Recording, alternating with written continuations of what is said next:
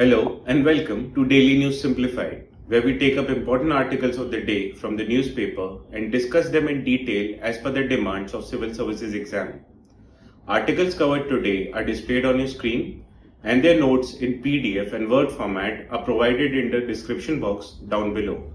Without further ado, let us begin. Now starting off with the first article of the day, which appeared on page 14 of today's Hindu newspaper. Over the last 15 days, the retail price of tomato has crossed rupees 60 per kilogram in many towns and cities. And yesterday, it was selling for more than rupees 100 per kilogram in many places. And the traders and growers do not expect the price to fall anytime soon. Now, India grows two major crops of tomatoes. The Rabi crop, which is grown mainly in Junnar Taluka of Maharashtra, and in parts of Karnataka and Andhra Pradesh, comes in market between the months of March and August. And after August, the market is supplied by Kharif crop, which is grown in Uttar Pradesh and Nashik in Maharashtra. About 5 lakh hectares of farmland come under Rabi tomato, whereas 8 to 9 lakh hectares come under Kharif crop on an average. Hence, price fluctuation of tomato, onion and potatoes have been a major issue in this country. In this regard, this topic is important from UPSC point of view, as in mains GS paper 3, UPSC highlights transport and marketing of agriculture produce and issues and related constraints.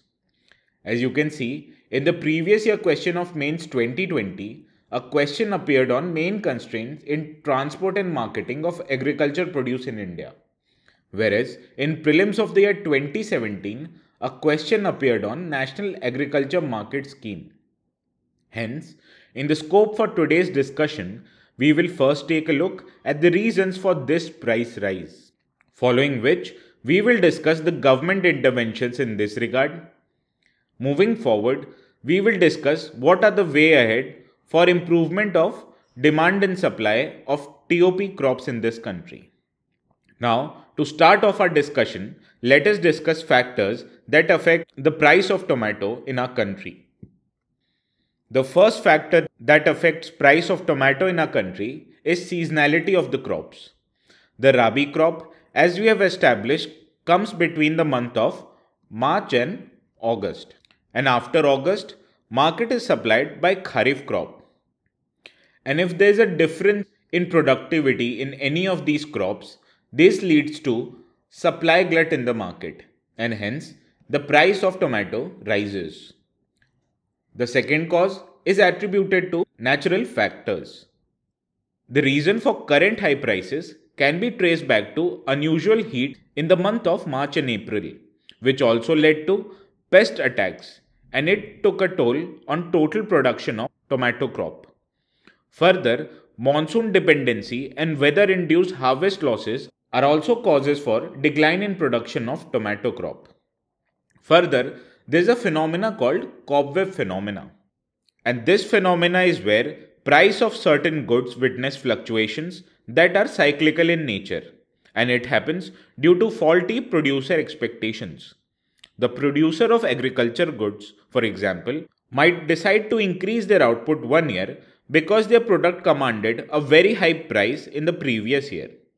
This, however, might lead to overproduction and cause prices to slump that year, leading to losses. Similarly, reverse happened in the case of tomato this year. This reason for current high price can be traced back to sudden fall in prices in the month of April and May, which led many growers to abandon their tomato crops. Hence, cobweb phenomena is a major factor that has led to increase in price of tomato. Further, there is an issue related with price forecasting, as it has proven to be inadequate and has led to suboptimal production of tomatoes in the country. Further, there is an effect called cascading effect, which means there are multiple intermediaries in the supply chain for tomatoes, which lead to various levy of charges. Hence, the prices which are paid by consumers grow many a times and leads to increase in tomato prices. Also, there's an issue related to inadequate infrastructure in the country, which leads to high transportation costs, lack of storage facility, and lack of food processing facilities. This has led to inadequate storage of tomatoes when the supply of tomatoes are high, and hence the supply of tomatoes cannot be met in case the supply reduces in the market. Now, let us discuss what are the interventions that the government has taken in order to stabilize the prices of tomatoes in the country. The first is that government has imposed export restrictions. By stopping the exports, the government expects the supply of domestic tomato should be met in the national market itself. Further, government also imposes stock limits on traders under Essential Commodities Act of the year 1955 and Prevention of Black Marketing and Maintenance of Supplies of Essential Commodities Act of 1980. This imposes stock limits on the traders. Further, government undertakes distribution of tomatoes through organized chains such as Mother Dairy and Safal outlets. Also, government undertakes tax raids on traders, which prevents traders from taking undue benefits by increasing the cost of tomatoes in the markets. Further, government imports from international markets in case the supply of tomatoes reduces in our country. As we have seen in the case of onions, onions was imported from Turkey in order to increase the supply of onions in the national markets. Further, government has established a price stabilization fund which regulates the price volatility of horticultural commodities in country. Further, government introduced Operation Greens, which aims to enhance the production and reduce volatility. Further, it also promotes farmer producer organizations, agri-logistics and processing facilities. The scope of this scheme initially was for tomatoes, onions and potatoes. However, recently the scope of this scheme was expanded to all crops, that is, total crops. Last, the government also monitors the prices of essential commodities, which includes tomato and 21 other commodities, and these commodities are tracked by Consumer Affairs Department of Ministry of Consumer Affairs, and it is done in order to make effective interventions. Now, what should be the way forward in order to stabilize the prices of tomatoes in our country? Let us take a look in the next slide. The first measure that the government should undertake is to rationalize the price stabilization system. By doing so, government agencies such as NAFED can procure at least 2 to 3 tons of Rabi harvest at the time when there's a lot of supply in the market. And these tomatoes can be introduced in the market when there is an increased demand of tomatoes during the monsoon period. Further, government should also introduce price deficiency payment system, where private procurers can procure tomatoes from the farmers and the difference in prices can be met by a government subsidy, and it should be implemented on all India basis. Further, there is a need for technological driven price forecasting system, which should take prices of all the major markets in the country into consideration and then transmit these prices to farmers on a daily or fortnight basis. Further, there is a need to encourage food processing in order to promote use of dehydrated tomatoes and other tomato products as well. This will increase the shelf life of tomatoes and hence will reduce the price volatility of tomatoes. Further, there is a need to invest in storage infrastructure and agri-logistics, which will then have a multiplier effect on the agriculture marketing system in the country. These suggestions was also made by Shanta Kumar Committee. Further, there is a need for cluster approach in agro-processing, which will help stabilize the demand-supply equation on a regional basis. Hence, there would not be a price difference when you compare prices, for example, in Maharashtra, than that with prices in Uttar Pradesh. Hence, the prices of tomatoes in general are important from a consumer's point of view, as it is a commodity which is used daily in our kitchens. Thus, the government has made efforts by introducing Price Stabilization Fund, Operation Greens, and undertaking price monitoring of tomatoes in the country. Further, by rationalizing price stabilization system, introducing price deficiency payment system, encouraging food processing, undertaking storage infrastructure and agri-logistics improvement, and cluster approach for agri-processing, the country can aim to reduce the price volatility of tomatoes in our agriculture markets. This is all for today's discussion on tomato price rise. Now moving on to the second article of the day, which also appeared on page 14 of today's Hindu newspaper. Now the Vande Bharat trains have emerged as a potential game changer in the Indian railway system, as these trains offer high speed and comfortable travel experience to the passengers. With modern design, indigenous manufacturing and an emphasis on Make in India initiatives, these trains showcase India's technological advancements.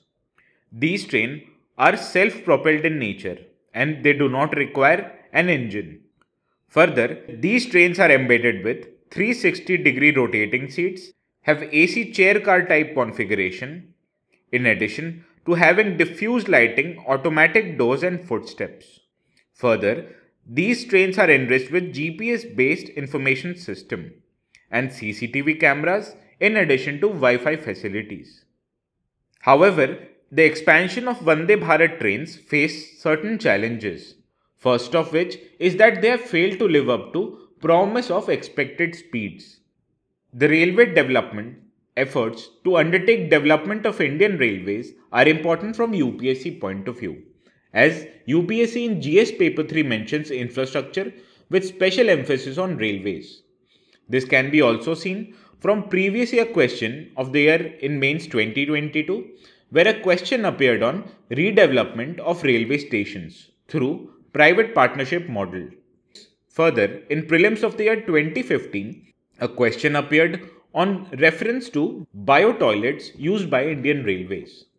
Hence, in the scope of today's discussion, we will first take a look on what are the benefits that are offered by Vande Bharat trains. Further, we will also discuss challenges that the network expansion of Vande Bharat faces. In the end, we will discuss the measures that should be undertaken in order to further expand the Vande Bharat trains network in the country. Let us first discuss what are the benefits that these trains offer. The first benefit that these trains offer is that they provide semi-high speed travel. Now Vande Bharat trains are India's first semi-high speed trains, and these are designed to operate at speeds up to 180 km per hour. The aerodynamic design helps these trains reach 0 to 100 in 52 seconds, which is faster than other trains in Indian Railways network. And these design allows for faster travel times and improved connectivity in between Indian cities. Also, these trains are an example of indigenous manufacturing. The Vande Bharat trains are manufactured in India and hence showcases country's capability in complex manufacturing. These trains are produced in Indian Integral Coach Factory in Chennai and promotes Make in India initiative, further supporting the growth of domestic manufacturing sector. Also, these trains shows technological advancements, as Vande Bharat trains incorporate advanced technologies and modern features to enhance passenger comfort and safety. These include features like automatic doors, regenerative braking, and state-of-the-art passenger amenities. Also, development of these trains have provided India with national and international recognition, as demands for these trains have emerged from Europe and African nations as well. These trains have showcased India's capability in manufacturing and implementing cutting-edge railway technology, thereby reinforcing the country's position as a global player in railway industry. Also, these trains are an avenue for employment generation, as manufacturing operation and maintenance of Vande Bharat trains generates employment opportunities, which includes skilled labor in manufacturing units, onboard train staff and stational personnel, contributing to job creation and economic growth of Indian economy. Further, these trains exhibit energy efficiency, as Vande Bharat trains are designed to be energy efficient, thereby contributing to environmental conservation and sustainability. These trains utilize regenerative braking, which helps the efficient use of energy and reduces the carbon emissions from railway travel. Also, these trains offer improved passenger experience, as these trains offer a comfortable and modern travel experience for passengers with features like ergonomic sitting, Wi-Fi connectivity, GPS-based passenger information system, and modular toilets. Now, what are the challenges that the Indian Railway faces in expanding the network of Vande Bharat trains in the country? Let us take a look in the next slide. The first challenge pertains to sanctions in the international relations. The ongoing sanctions imposed on Russia following the Russia-Ukraine war have posed challenges for Vande Bharat trains. These sanctions have affected the supply of spare parts from Eastern European and Russian manufacturers, thereby hindering the smooth operation and maintenance of these trains. Further, the expansion of these trains faces a shareholding dispute, as there is a disagreement between Russian transportation giant DNS and the Indian public sector undertaking Railway Vikas Nigam Limited regarding the majority shareholding issue for the joint venture to manufacture Vande Bharat train sets in India. And these disputes have led to delays and uncertainty in expansion of Vande Bharat rail network. Further, Vande Bharat faces production delays and shortfalls, as Integrated Coach Factory, which is responsible for manufacturing Vande Bharat trains, has faced several challenges in meeting production targets. Shortage of raw materials, supply chain disruptions, and delay in approval of designs has resulted in factories' failure to deliver the targeted number of trains, thereby leading to delays in expansion of the network. Also, there are operational and maintenance cost related challenges, as operating and maintaining Vande Bharat trains involve significant costs, which includes training of the staff, ensuring spare parts availability, and implementing regular maintenance schedules. Hence, managing these costs while ensuring efficient operation and high quality services pose a challenge on the expansion process. Further, there is a challenge related to passenger demand and occupancy. While Vande Bharat trains have been popular among the passengers, managing the demand and ensuring optimal capacity utilization is a challenging affair. Balancing the number of trains and frequencies with the passenger demand requires careful planning and analysis. Also, there are weather related operational challenges, as operating Vande Bharat trains in populated areas and challenging weather such as monsoon season or on steep gradients can pose operational challenges. Hence, special considerations and precautions needs to be taken care of in order to ensure train safe and reliable operations under such conditions. Then a question may arise that what should be done in order to expand the network of Vande Bharat trains, which has proved to be a game changer in the Indian railway network. Let us take a look in the next slide. The first suggestion pertains to resolution of shareholding dispute, which occurred between parties of Russian TNH and Indian Rail Vikas Nigam Limited. And both parties should work on resolving the majority shareholding dispute in the joint venture. By finding a mutually acceptable solution, it will help establish clarity and facilitate smoother progress in manufacturing and expansion of Vande Bharat trains network. Also, there is a need to mitigate the impact of sanctions. Hence, effort should be made in order to mitigate the impact of sanctions which are imposed on Russia by diversifying the supply chain for spare parts.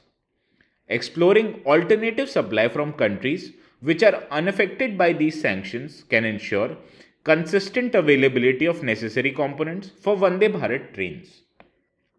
Also, there is a need to strengthen manufacturing capabilities, as the integrated coach factory in Chennai and other relevant manufacturing units should focus on enhancing their production capacities and streamlining the production process. These includes addressing issues related to raw material availability, supply chain management, and timely approval of designs to meet the production targets and support the expansion plans. Also, there is a need for continuous training and skill development. The training program should be conducted for staff who are involved in operation, maintenance, and servicing of Vande Bharat trains. Continuous skill development and knowledge enhancement will ensure that the workforce is equipped to handle the advanced technology and provide efficient services. Also, there is a need for effective demand management. A comprehensive analysis of passenger demand patterns should be conducted in order to optimize the train frequencies, train routes, and capacity of each trains. Also, there is a need to incorporate weather resilient designs. Considering the challenges which are posed on operation of these trains, thereby there is a need to incorporate weather resilient designs and features which will enhance the train's operational reliability. These includes addressing the concerns related to waterlogging, ensuring safety during monsoons, and facilitating smooth operations on steep gradients. Thereby, resolution of shareholding disputes, mitigating international sanctions, strengthening the manufacturing capacity, undertaking training and skill development of the workforce, effective demand management, and incorporating resilient designs can help railway improve the Vande Bharat trains and increase the network of Vande Bharat trains in the country.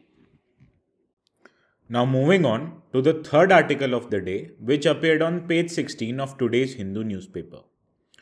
Now this article reports that the current account deficit of our country has narrowed in the quarter fourth of this year, as well as the trade deficit has also shrinked.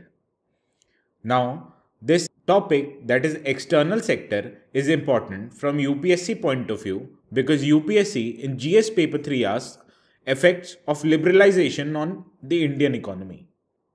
Also, this topic appeared in mains of the year of 2015 as a question appeared on surge in import of gold and its impact on India's balance of payment. Similarly, in prelims of the year 2014, a question appeared on balance of payment and its components. Now this article throws at us certain keywords, which are current account deficit, trade deficit, and transfer payments. What are these keywords? Let us take a look in the theory of balance of payments. After understanding the theory, we will take a look at components of balance of payments, followed by which we will discuss the nature of today's article. In the end, we will discuss the initiatives that the government has taken in order to promote exports, which will eventually narrow down our current account deficit. Hence, let us start off with theory of balance of payments. Now, balance of payments records the transaction in goods, services and assets between residents of a country and the rest of the world for a specified period of time, which is typically 1 year. Now, there are two main accounts in balance of payments. The first is current account and the second is capital account. First, let us discuss current account. This current account is a record of trade in goods, services and transfer payments. Trade in goods includes exports and imports of goods, whereas trade in services includes factor income and non-factor income. While transfer payments are the receipts which the residents of a country get for free. That means without having to provide any goods or services in return. These consists of gifts, remittances and grants. These transfer payments could be given by the government or by private citizens living abroad. Therefore, buying goods is expenditure from our country and it becomes income of that foreign country. Similarly, selling of foreign goods or exports brings income to our country. Now, this current account is in balance when receipts equal payments, while a surplus in current account means that a nation is lender to other countries. That means receipts are more than the payments. On the other hand, deficit in the current account means that the current account receipts are less than current account payments made to other countries. Now, let us understand what is balance of trade. Balance of trade is the difference between value of exports and value of imports of goods of a country in a given period of time. Export of goods is entered as a credit item in the balance of trade, whereas imports is added as a debit to the account of balance of trade. The balance of trade is in balance when exports of goods equal imports of goods, whereas on the similar way, a surplus balance of trade means that exports of a country are more than imports, whereas deficit balance of trade means that imports of a country are greater than exports of this country. Now, after understanding what is current account, let us take a look on what is capital account.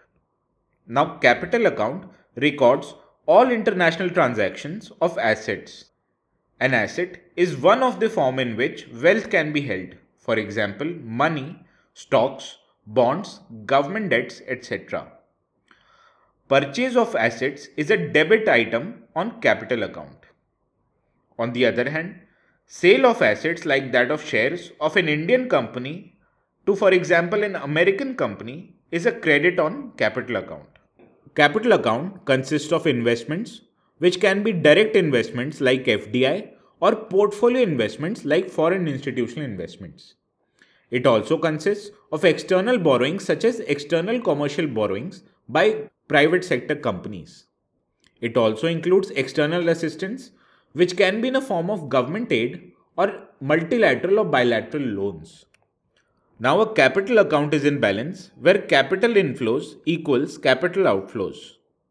On the other hand, surplus in capital account means that capital inflows are greater than capital outflows, whereas deficit in the capital account means that capital inflows are lesser than capital outflows in a given period of time, that is 1 year.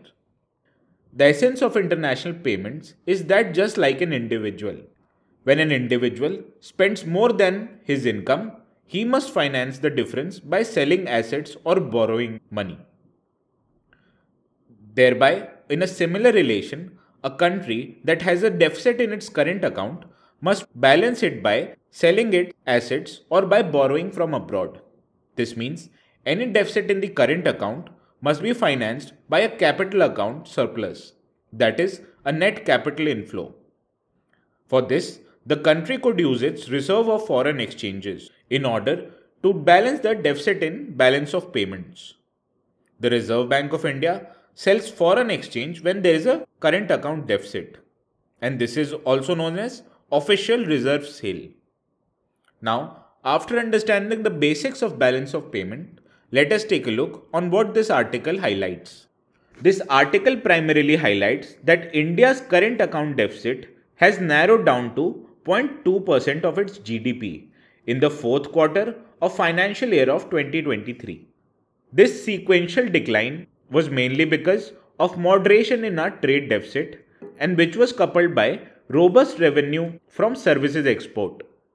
Also, the net services receipts in our country has increased both on sequential and on year-to-year basis, which is due to rise in net earnings from computer services.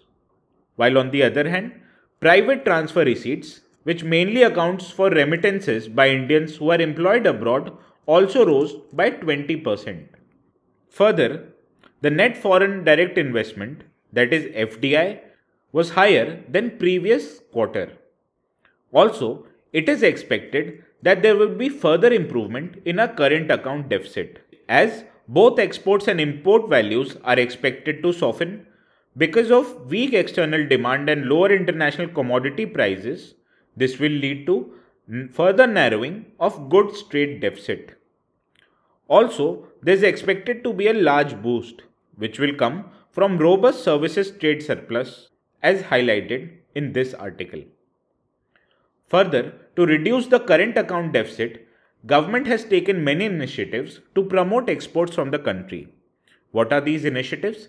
Let us take a look in the next slide. The first initiative is known as India Exports Initiative, which is aimed to increase MSME exports by 50%. It also features an information portal which will serve as a knowledge base for exports by Indian MSME, with the required information related to export potential markets as well as trends in exports, etc. The second initiative, the government has undertaken capital infusion in the Export Credit Guarantee Corporation, which was set up in the year of 1957 to promote exports by providing credit risk insurance and related services for exports. Also, government has started production linked incentive scheme for 14 high potential sectors, which includes auto, battery cell, pharmaceuticals, telecom networking, food and textiles, and it is done in order to promote their manufacturing. Also, Niti Aayog has recently released Export Preparedness Index, which discusses the export potential of each state and the role of regional level economies in enhancing India's share in global trade. Further, National Logistics Policy was introduced, which aims to create a single window e-logistics market, which will further cut down logistics cost from 13 to 14% to 10% of India's GDP. Also, recently, the Foreign Trade Policy of the year 2023 was introduced, which has 4 pillars and all are aimed to increase exports of our country. Further, there will be continuance of National Export Insurance Account, an infusion of 1650 crores over 5 years of time until the year 2025-26, and it will help the exporters to tap the potential of project exports in focus market and will enhance manufacturing in India. Hence, these initiatives are aimed to increase exports on our country, which will further narrow down the current account deficit, hence improving our country's balance of payments. Now moving on to the fourth article of the day, which appeared on page 13 of today's Hindu newspaper. This article highlights that the Election Commission of India has recently announced election to 10 Rajya Sabha seats, which is from 3 different states which are about to fall vacant in July and August. Now, Rajya Sabha is the upper house to the Indian Parliament, and it is important from both federal and legislative purposes. It is also important from UPSC perspective, as UPSC in GS paper 2 highlights Parliament and its structure. Further, in previous year question of the year 2020, a question appeared in mains on Rajya Sabha role as a supporting organ in past few decades. Further, in prelims of the year 2015, a question appeared on Rajya Sabha power vis-a-vis passage of bills in the Parliament. Hence, in the scope of today's discussion, first we will take a look on composition of Rajya Sabha. Then we will discuss the process for elections to the Rajya Sabha. Further, we will also take a look on how members are nominated to the Rajya Sabha itself. Now, first take a look at strength of Rajya Sabha. The maximum strength of Rajya Sabha is fixed at 250 seats, out of which 238 are to be representatives of the state and union territories and 12 are nominated by the President of India. However, at present, the strength of Rajya Sabha is that of 245 members. Of these 245 members, 229 members represents the state, whereas 4 members represents union territories of our country. Further, 12 members are nominated by the President of India. It is the 4th schedule of our constitution that provides for allocation of Rajya Sabha seats to the states and union territories. And these allocation of seats are done on basis of population of each states. For instance, there are 31 Rajya Sabha seats in the state of Uttar Pradesh, whereas there is only 1 seat for state of Goa. Now, out of India's union territories, only 3 of them, that is Delhi, Puducherry, and J&K, have representation in Rajya Sabha. The population of other union territories are too small to have any representation in Rajya Sabha. Now, Rajya Sabha is a permanent house and hence it cannot be dissolved. Thereby, under Article 83 subsection 1, to ensure the continuity, 1/3 of Rajya Sabha members retire every second year. Hence, these biennial elections are there to fill vacancies, and the term of every member is that of 6 years respectively. Also, vacancies arise due to resignation, death, or disqualification, and hence seats are filled through bypolls, and those who are elected serve the Rajya Sabha for the remainder of their predecessor's term. Also, elections are held only when there are more candidates than the vacancies. Otherwise, candidates are elected unopposed. Now, Rajya Sabha MPs are elected through a process of indirect elections.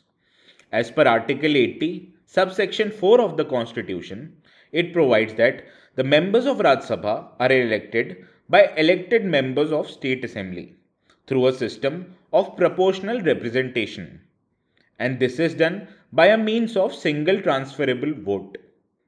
Further, as per Article 80, subsection 3, the 12 nominated members who have special knowledge or practical experience in matters of literature, science, art, etc.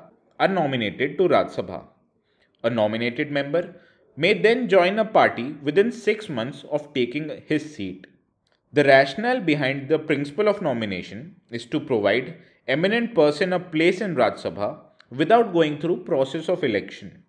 This is all for today's discussion on Rajya Sabha elections. Now moving on to the last article of the day, which appeared on page 6 of today's Hindu newspaper.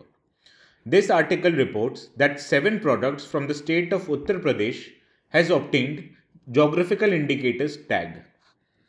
Now, geographical indicators or GI tags form an important part of intellectual property regime in India.